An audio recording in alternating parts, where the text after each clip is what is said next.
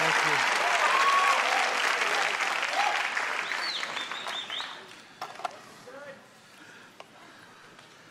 Well, we had a creative conference this week. We had a missions training intensive this week. We had a Heaven in Business thing this week. If you were bored, it's your fault. It's just your fault. All I can say is there's more things going on, and most of it I don't even know about. They just do it. They just do it, and then I find out later. Actually, that's only partially true. God promised men that good, obedient wives would be found in all corners of the earth. And then he made the world round. And he laughed, and he laughed, and he laughed. This one apparently was put in a church bulletin. Today's talk will be entitled From Cannibalism to Christianity. And then there was a note that it would be followed by finger foods. Someone should have caught that. That's just not right. This I've done in the last year, but it's still one of my favorites. The pastor had a dinner at the home of a couple in his church.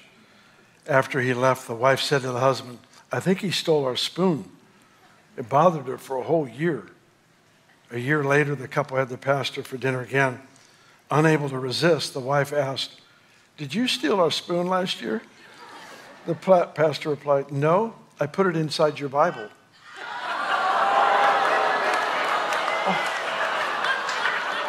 I hear angels singing on that one. That one is just so good. That's just good.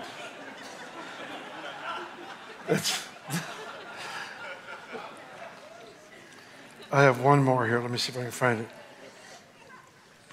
Vegetarians, you guys are the most forgiving group in this church because of what you endure from me and the rest of the team.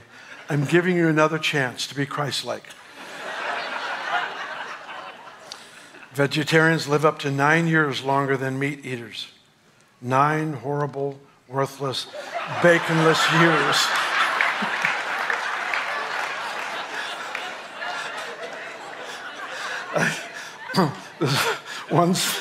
One sign I saw said, bacon, they say bacon, each piece of bacon removes 9 minutes from your life. If that were true, I should have died in 1775 or something like that. All right, enough of that. Why don't you open your Bibles to Matthew chapter 10. We're going to start there. We'll end up in John. And we've got a series, The Life of a Disciple. And this is week 2. Chris Cruz did last week. If you weren't here, I encourage you to get it online. And next week, we've got a real special surprise for you.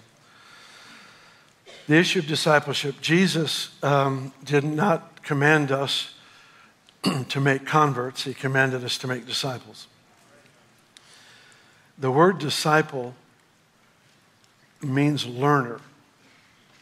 I remember Winky Pratt used to tell us years ago, he says, when you stop learning, you stop being a disciple.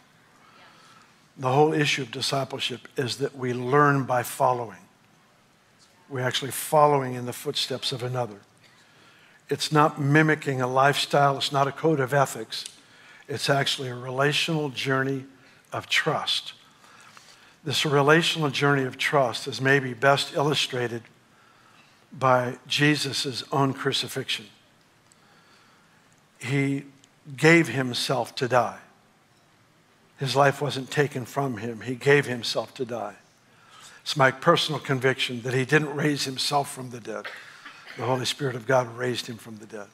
So if you think about this for a moment, when Jesus gave himself to become sin, it's the most bizarre thing. In heaven, we'll understand it clearer. But the problem in all of creation was sin. I realize the devil is an issue, but the devil has never been an issue for God.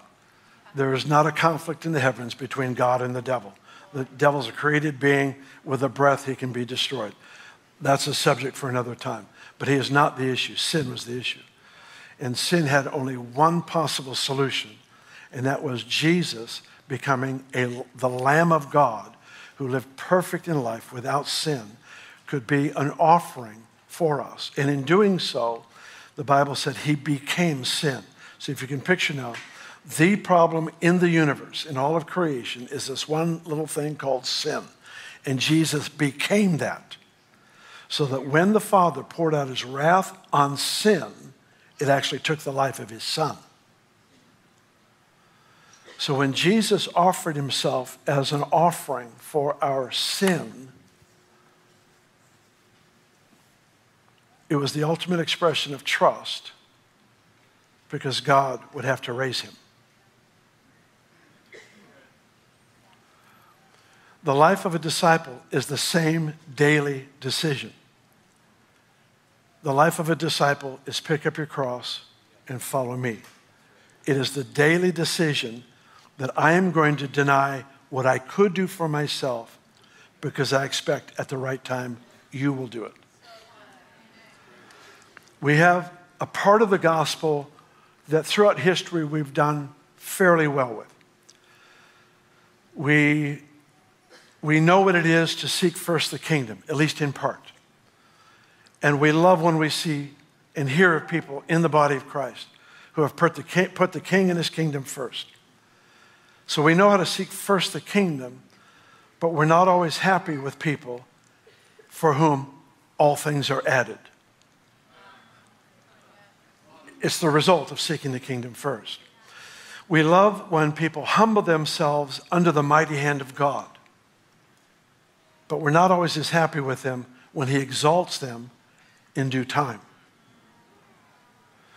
We love knowing the stories of people who have given sacrificially in secret,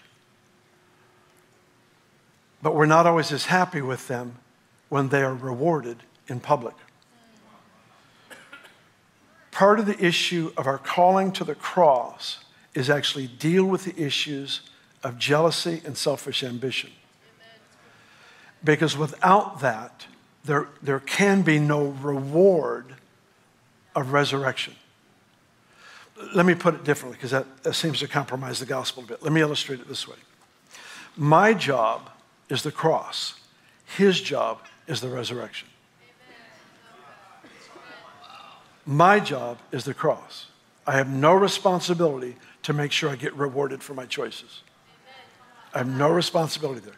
I only have responsibility for the yes.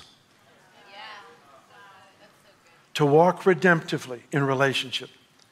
Monitoring this part of my life, my inner world, is to make sure that jealousy doesn't consume my life. That if I see somebody promoted where I thought I should have been promoted, then I have an opportunity for the cross. Never turn down an opportunity to die. Never reject an opportunity to die, because rejecting an opportunity to die is to reject your opportunity for resurrection and reward. But it is a relational journey of trust.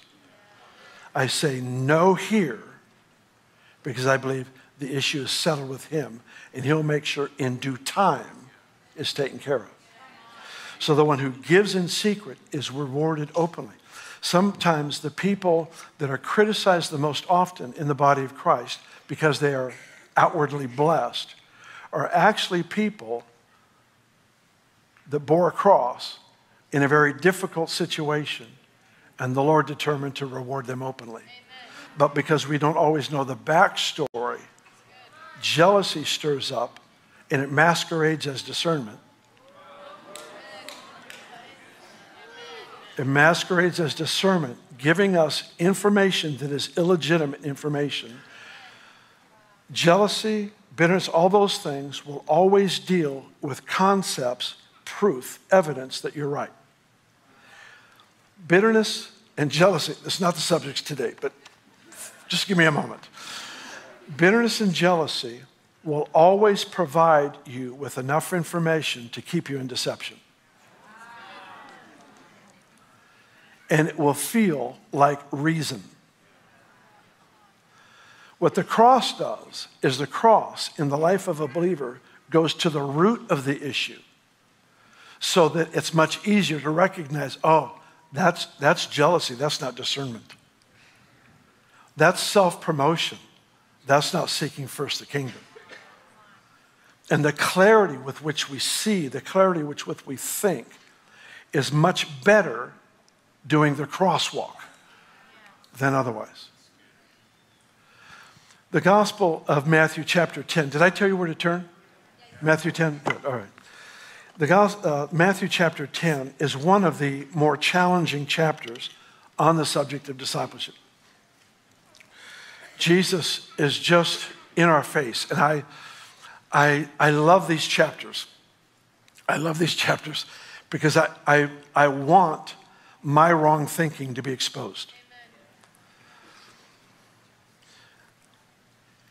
Don't go very long without reading these verses, because otherwise you'll develop a form of Christianity that has nothing to do with the cross. Now, let me just insert here. In actuality, the resurrection is the Christian life, not the cross, but you can't get there without the cross. Clear as mud, right? All right, well, we'll keep pressing it. So let's just read a couple of verses here. Verse 37, Matthew 10.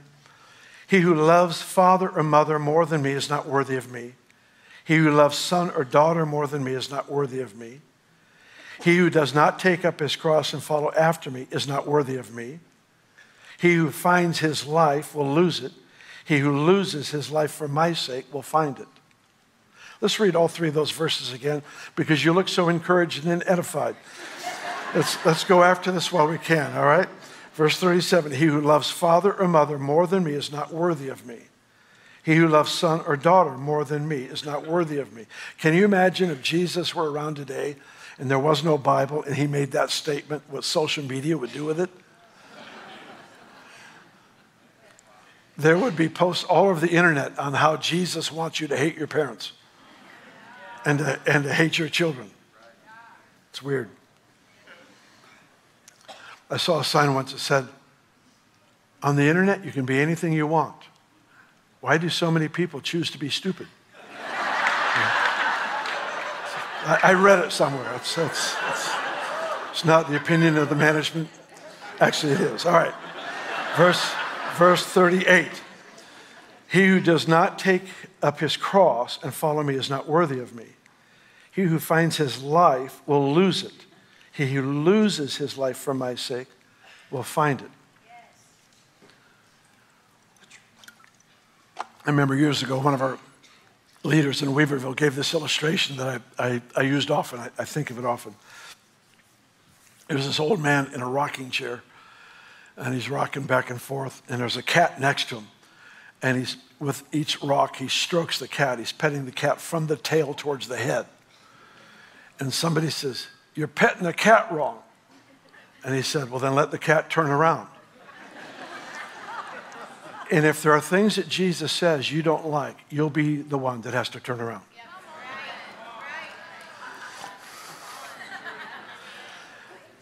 You have to adjust your position until what he says is the obvious expression of a good father. And until that position is acquired, if you will, that posture of the heart, until that position is acquired, what Jesus says will constantly offend. He doesn't mind, what he says never contradicts Scripture. We know that. But he doesn't mind contradicting my understanding of Scripture. I think he delights in it, actually, just between you and me. And he doesn't mind drawing or creating conflict within Scripture. In this chapter, he says, "Don't think I came to bring peace. I came to bring a sword."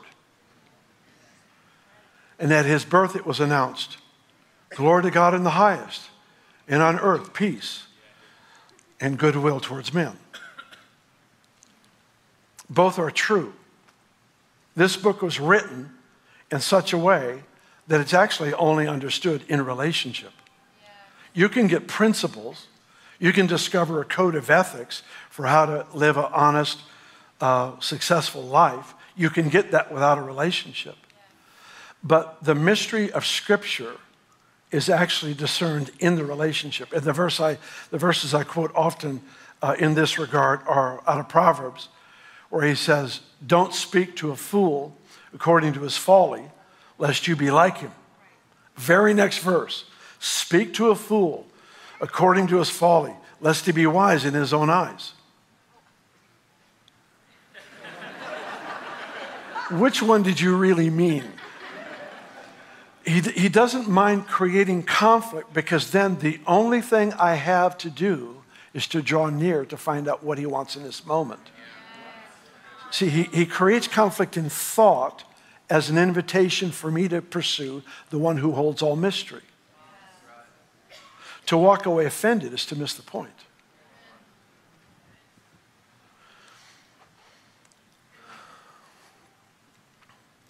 The Scripture says, straight and narrow is the way into the kingdom. And then it describes Jesus as being the door, the only door through which there is entrance to the Father. Straight and narrow, Jesus is the door. There are not many ways to God. There are not many doors. There's only one way. There's only one door. If there's many roads that take you to God, then he was cruel in requiring Jesus to suffer and die the way he did. It was required because it was the only possible solution for the sin problem. So we have this straight and narrow road. And I remember in the early 70s, I remember the Lord was just dealing with me. I was raised in church. I lived a decent life. I came to everything. But he knows the heart of hearts. And I remember him dealing with me so deeply. I would show up anytime Mario Murillo was preaching, because he would just draw a line in the sand and just basically say, you're either in or you're out. And I would, week after week, month after month.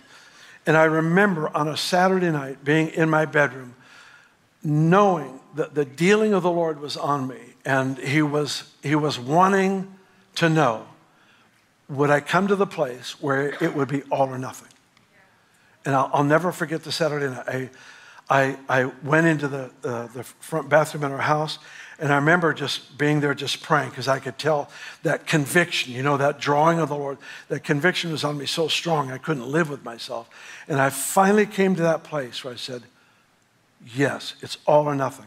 And I remember it's that door, this whole journey is a restricted journey. You don't do what you want. You only do what he empowers, enables, directs you to do. But something happened where I entered into a life that's no longer a straight and narrow road. It's the craziest thing. I'm here walking a tightrope, and he says, what do you want? And I go, what do you mean, what do I want? All I want is what you want. He said, no, that's not the deal. The deal is I'm trying to shape my heart. I'm trying to shape your heart with my heart, and now I want to hear back from you. What's your dream? Well, all I want is just to please you. That's all I want. I just want your will. And again, he repeats, I no longer call you servants. I call you friends. What's in your heart? Oh, just tell me what to do. I'm good. You just give me a list. I'm good at lists. Just tell me what to do. I'll do 1, 2, and 3, and I'll please you that way. And it's this relational journey of abandonment and trust that is so uncomfortable to the one who has given all. People who haven't given all, oh yeah, ask me what I want. I'll tell you exactly what I want. I got a list of 400 things that I want. But when the cross comes, you know that you're not to be trusted. And in that newness of life, he starts looking to you as a son and a daughter. And he starts shaping things inside of you. You find yourself dreaming of things you never dreamt of before. You find yourself praying things that never bothered you before. All of a sudden you start praying these certain prayers that you've never prayed before in your life. And you don't know where they come from, but they just kind of emanate from you. And the Lord is just discipling, training us in his heart so that we become daily expressions of his heartbeat. So that unconsciously I pray and cry out and do the things that represent his heart well.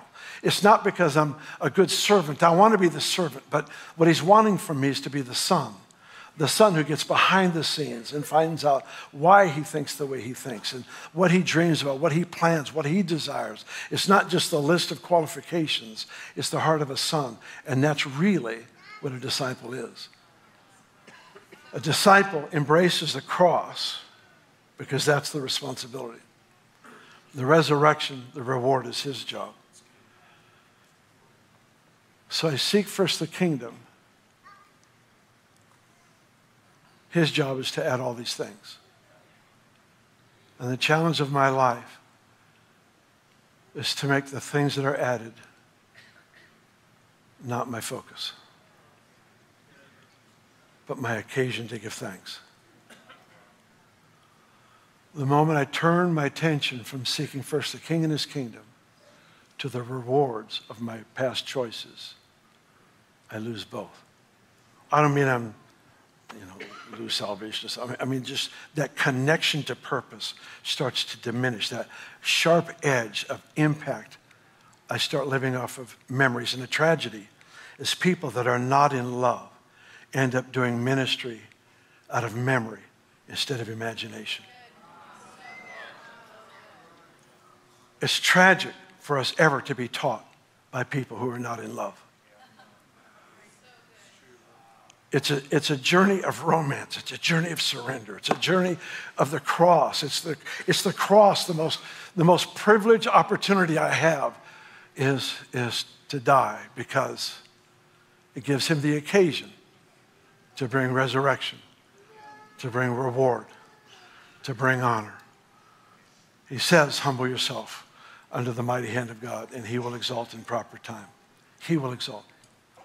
See, if I fight for self-promotion, I have to fight to keep my promotion. But when it's his promotion, he fights to keep the promotion.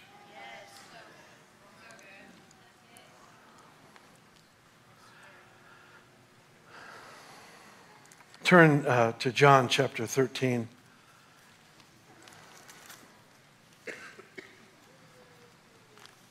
I remember some years ago walking through a pretty challenging situation relationally.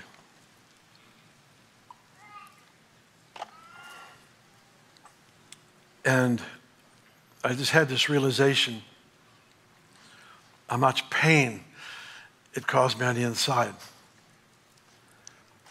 This breach in relationship. And when you have a conflict, the cool thing about arguing in your head is you win every argument. I am always right in this throne room right here. In fact, I am so right. You get the point. And I realized you only feel pain where you're not dead.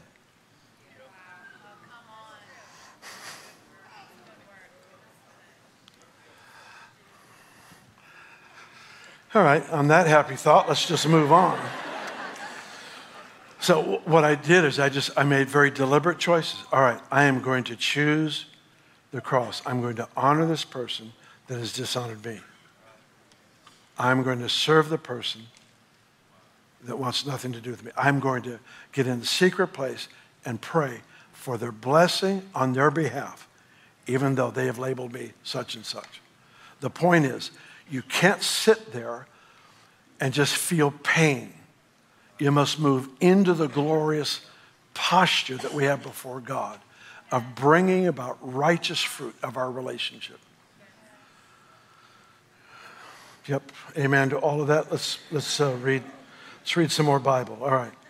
John 13, verse 35. By this, all will know that you are my disciples if you have love for one another. I don't know how many of you have ever studied the alls of the Bible, but they are some of the greatest promises in the Bible. And I will pour out my Spirit upon all flesh. And then I hear people say, well, that's referring to a representation of every tribe and tongue. Well, that's fine. Let him figure that out. It's not what he said. He said something that was to invite us into negotiations. Negotiations, not that we need to persuade him, but that we need to learn how to partner with him.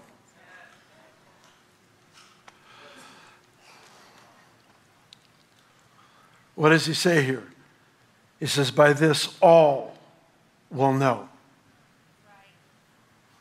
that you are my disciples if you have love for one another. Look at John 15. I love this verse in John 15 so much. We'll actually read 2, verse 7 and 8. If you abide in me and my words abide in you, you will ask what you desire and it will be done for you.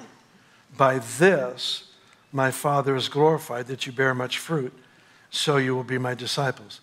I know I hear people say a lot, bearing much fruit here is the fruit of the Spirit, and that's dealt with elsewhere. The context here is answers to prayer, is the fruit. The context in this passage is that fruit is answers to prayer.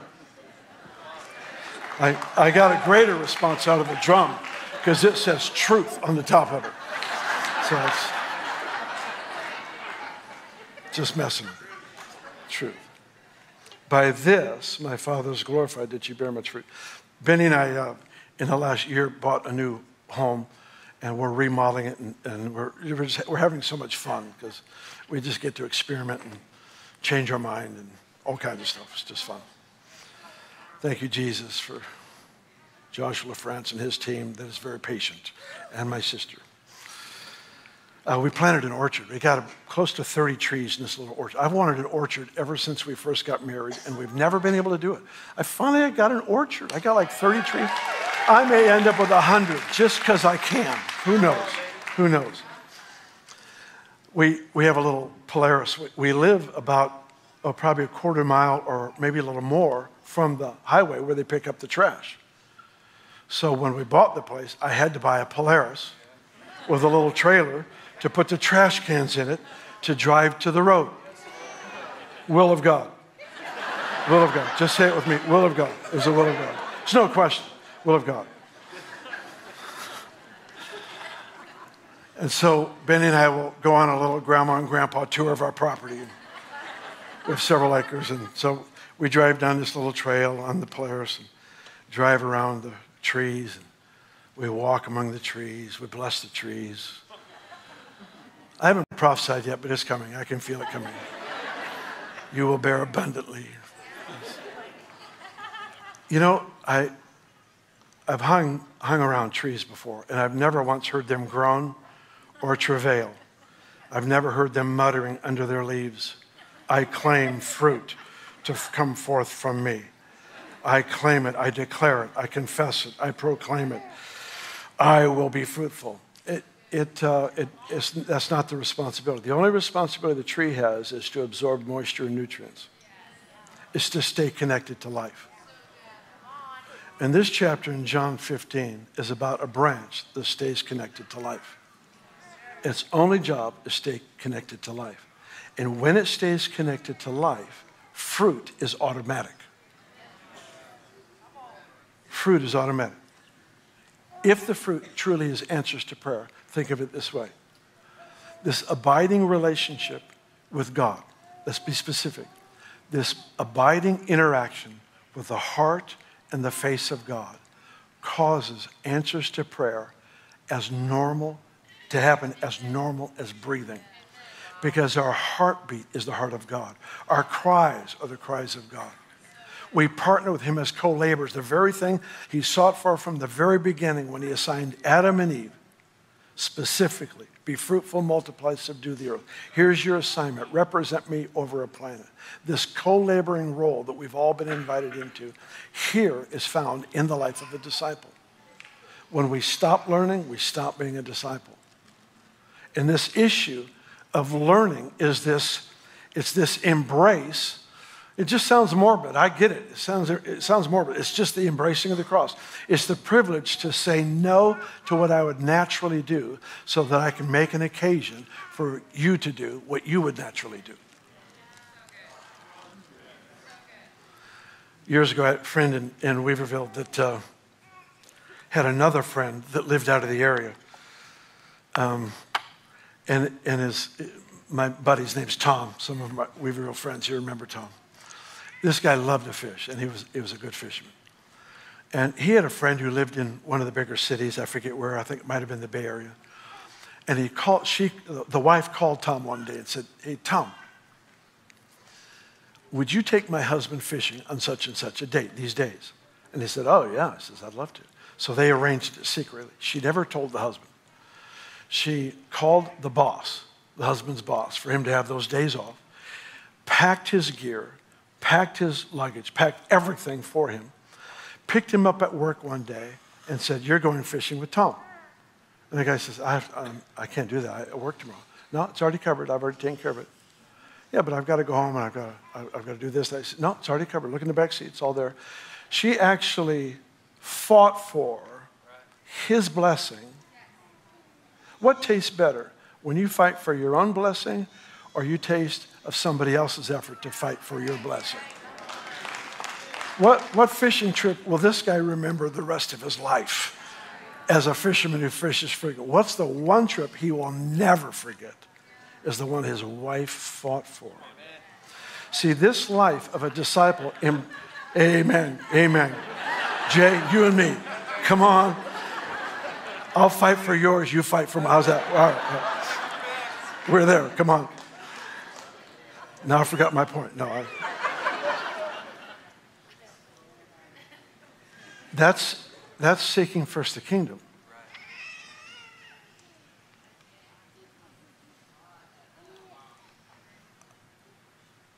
I have chosen to represent the Lord well by dying to what I would naturally do. He steps in and he said, "Let me handle this one for you." When that happens, the only things you have added to your life are the things that come because of the cross, because of his yes over your yes. When I complicate my life with my striving for promotion or whatever, it becomes more and more difficult to discern what he brought into my life and what I brought into my life.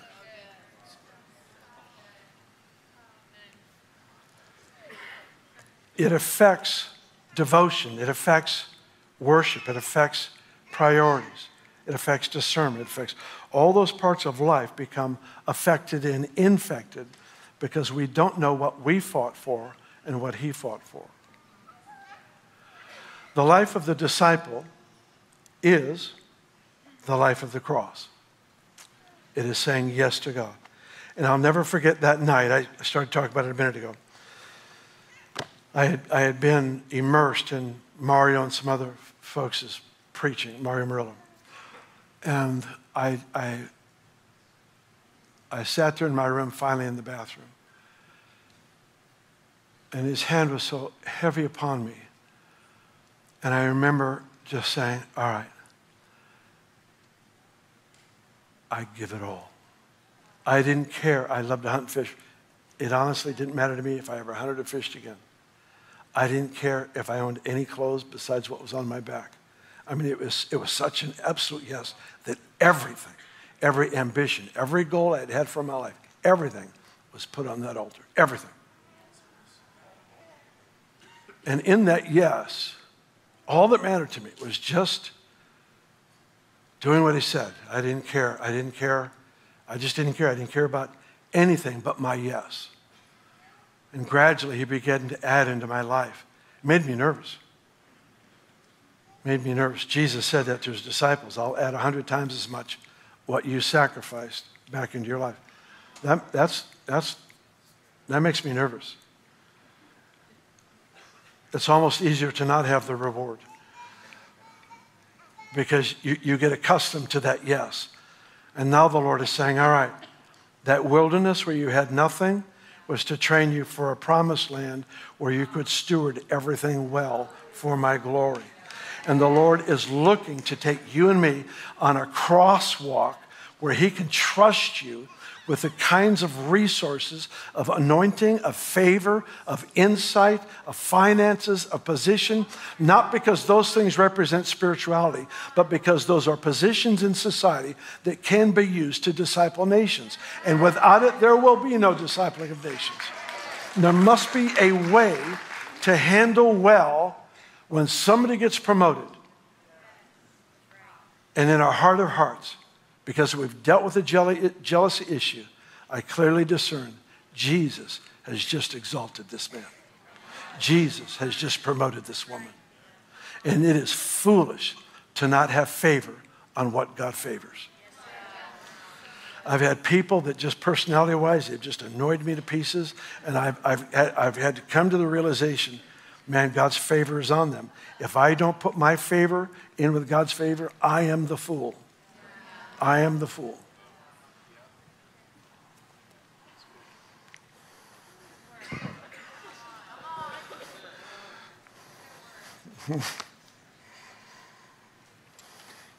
Cheers.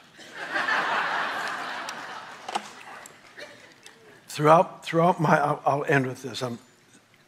My yes, absolute yes.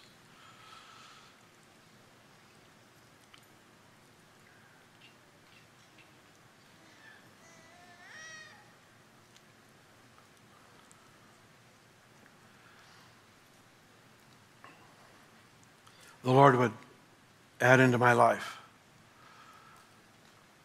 And then I would start looking at what he was adding.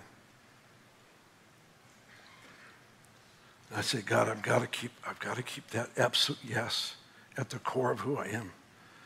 So can I give this away?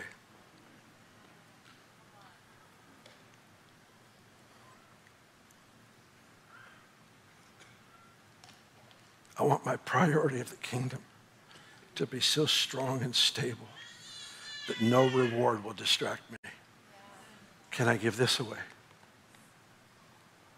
I'd see him add. It's all right.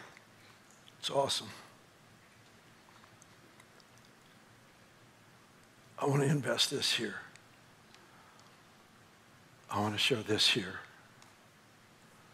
And then he adds and he adds. I become so conscious of the need for the absolute yes. I have to take this stuff and just put it back on an altar and just say, you brought this into my life. I never asked for it. I didn't seek for it. It was never my priority. My priority was just knowing that you were pleased. That's all that mattered. All that mattered to me is that I could say yes that delighted your heart. And then you brought this into my life, and I'm so glad. I'm so thankful. But I don't ever want to get to a place where the reward turns me from seeking first the kingdom to seeking what you could fill my life with.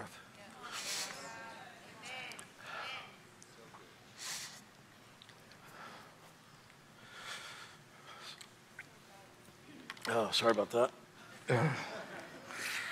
I'm over it now. I wish. I wish it were that easy.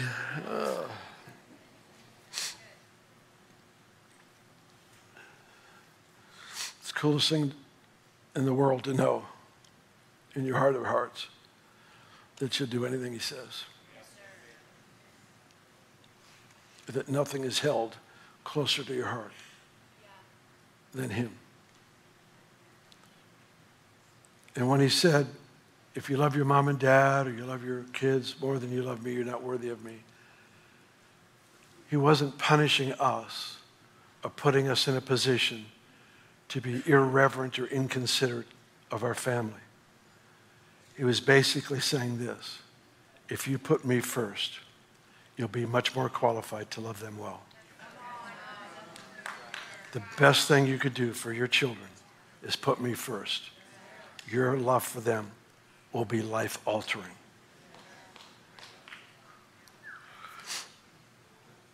Why don't you stand?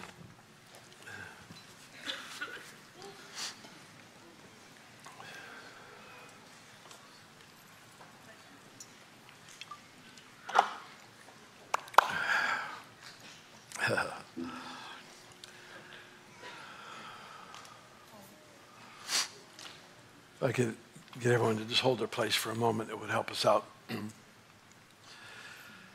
Anytime we have this many folks in a room, I know there's always a chance that the Lord has managed to bring people in that don't have a personal relationship with Him.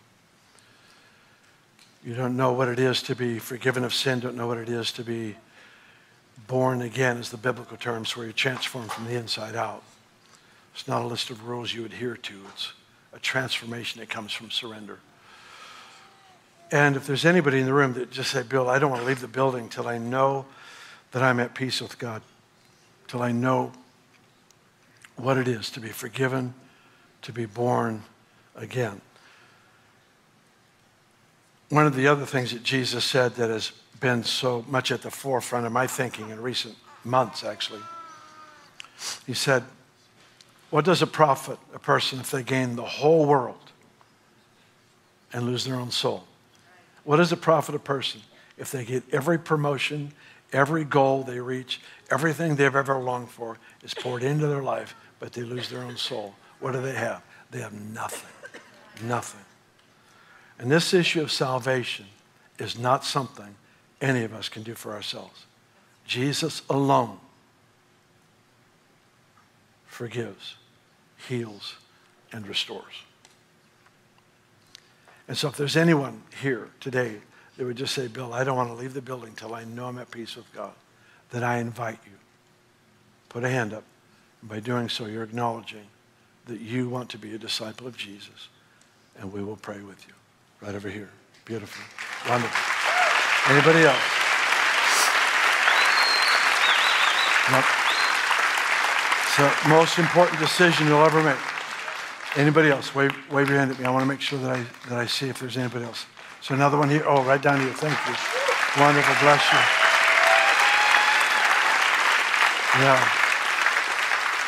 Yeah, the Lord's going to lift that broken thing off you in such a beautiful way, bring wholeness to you. It's beautiful. Anybody else, real quickly? I know on Bethel TV there's countless numbers of people, nations all over the world. We invite you to do the same thing.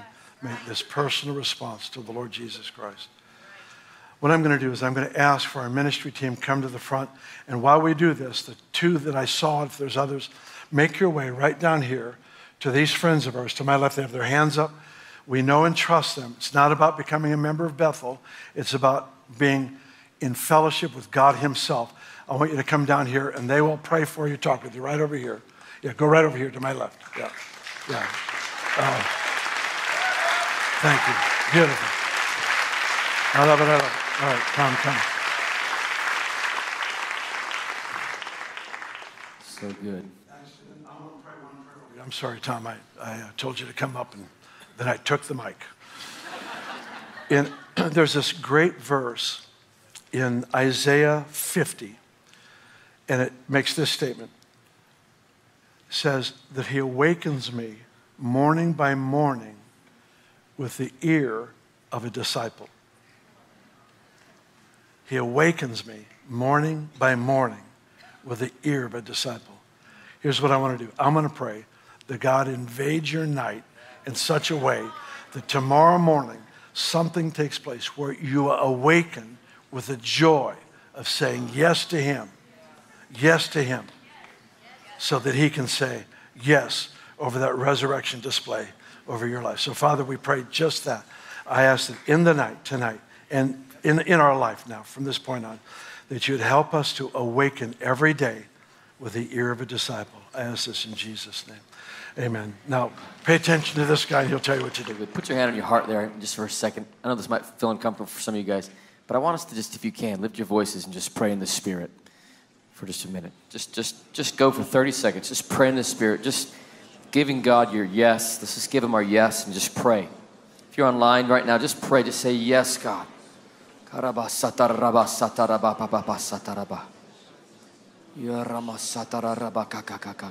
God.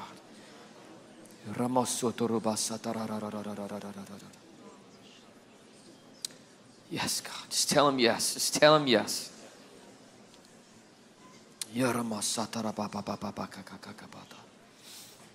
Yes, God.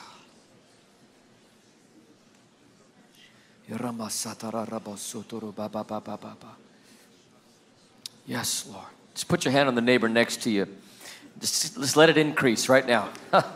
Let it increase. Let rivers of living water just begin to flow right now. Yes, God. Yes, God. Not enough to be a hearer of the word. We've got to be doers. Amen. Lest we deceive our own selves and think we're disciples. Yes, Lord. Search us and know us, God. Test our hearts, God. See where we're at, Lord. Just rip out jealousy. Come on, let's repent right now. Take jealousy, Jesus. Take self-promotion, Father. Thank you for revealing it in me, God, even. Lord, we choose to die with you today, Lord. Come on, church. Jesus, we declare you Lord of our lives. Thank you, Lord. Come on. Come on, it's so hard to close these services sometimes because I just want to turn it into a prayer meeting. But hey, if you need ministry in this place, if you need healing in your body, you know what to do. We've got lots of people up here that are ready to pray for you. And every week there's miracles that happen up here where we just come together in prayer and we see Jesus get what he paid for. Amen? And so why don't you go ahead and make your way forward if you need prayer. If not, God bless you. We'll see you tonight. See you tonight. See you tonight. See you tonight. See you tonight. See you tonight.